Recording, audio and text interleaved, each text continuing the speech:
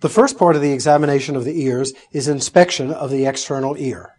One looks at the external ear and notices the helix, the antihelix, the tragus, the antitragus, and the external auditory canal. We want to palpate also. Mr. Johnson, does this hurt at all? Okay. Tenderness by pulling on the lobule or the antitragus will provide pain if the person is having an acute otitis externa. We're now going to evaluate auditory acuity, and there are basically two ways of doing that. One by whispering something in the patient's ear, and the second is a tuning fork test. Mr. Johnson, would you take your hand and place it in your external canal and tell me what I've said? Train. Okay. And if you now occlude the other canal? Hospital. Okay.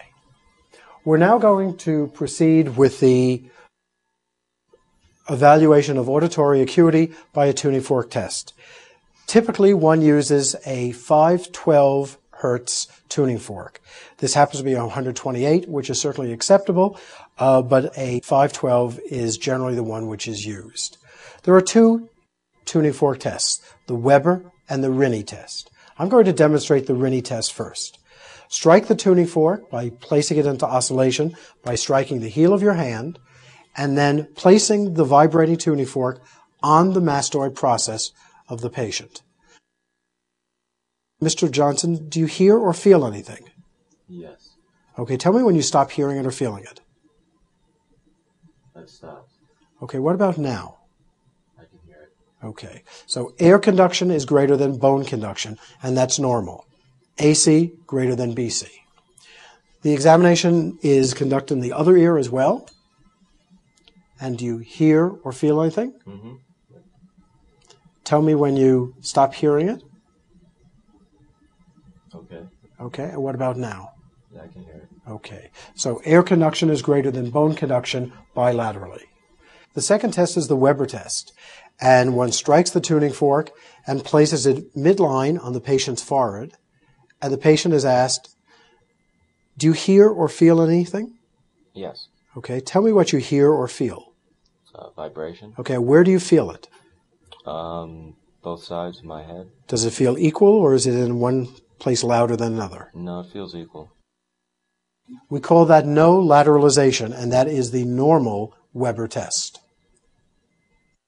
I'm now going to demonstrate the otoscopic examination.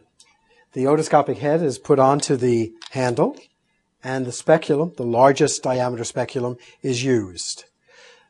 In order to visualize the patient's tympanic membrane and external auditory canal in the right ear, the examiner places his left hand on the mastoid process and pulls up, out, and back, thereby straightening the external canal. The instrument may either be held this way to enter the canal or this way. Either way is acceptable. The most important part, though, is pulling up, out, and back to straighten the canal. In doing such, you will straighten the canal, place the speculum into the external auditory canal, and visualize the external canal and the tympanic membrane. You'll notice the malleus, the umbo, the light reflex pointing anteriorly, and perhaps other ossicles in the middle ear.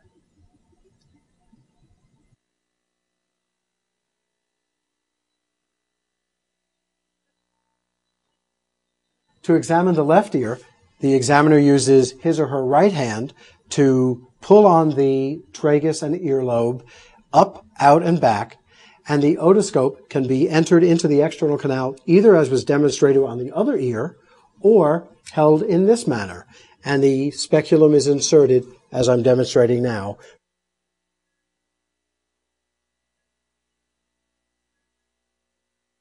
We're next going to inspect the nose and the nasal skeleton as well as the sinuses. Any tenderness here? No. Mr. Johnson? Mm-mm. Any tenderness here? Nope.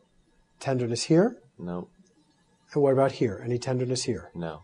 This is evaluation of the frontal, maxillary, and ethmoid sinuses.